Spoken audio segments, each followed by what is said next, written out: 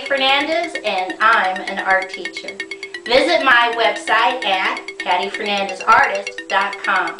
Okay, let's draw.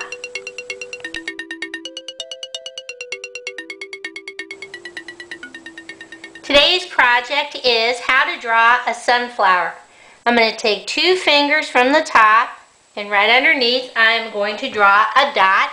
And from that dot, I'm going to draw a wavy, wavy, wavy circle all the way around, back up, connect to the dot. On the very top, I'm going to draw a curved line up, curved line down, connect, and right below it, I'm going to draw it again. Curved line down, curved line up, connect.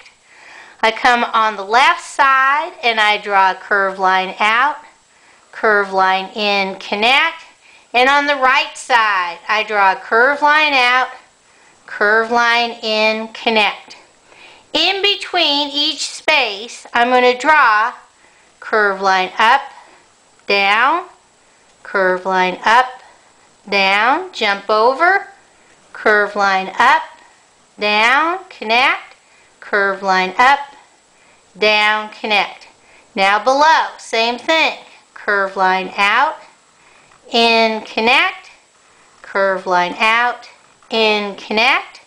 Jump over here on the left, curved line out, in, connect, curved line out, in, connect.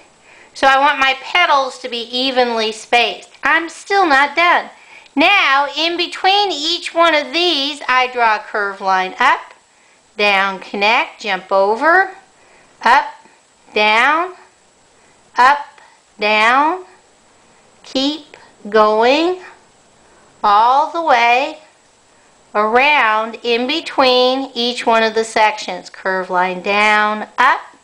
Now on the left side, curved line down, up, down, up, down, up, down, up, connect.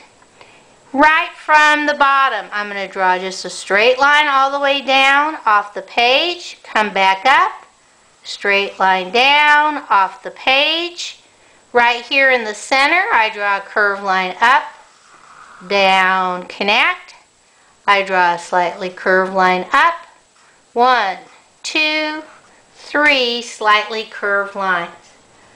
Oh, and the most important part, I forgot. You're going to put little tiny dots on the inside of your wavy, wavy circle.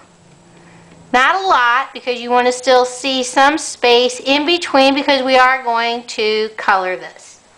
Okay, now let's see how we are going to color it.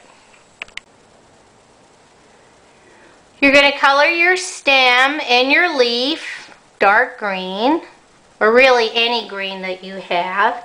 You're going to color the center of your sunflower black, and you kind of want to do it lightly because you don't want to kill all those little dots for decorations you just made.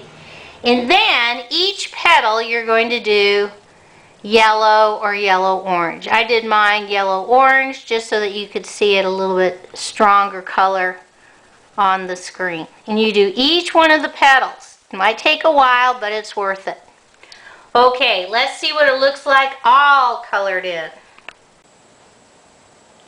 Here's my sunflower all colored in, ready to be cut out and made into a bulletin board. You can always put your students' pictures right in the center. Okay, bye-bye.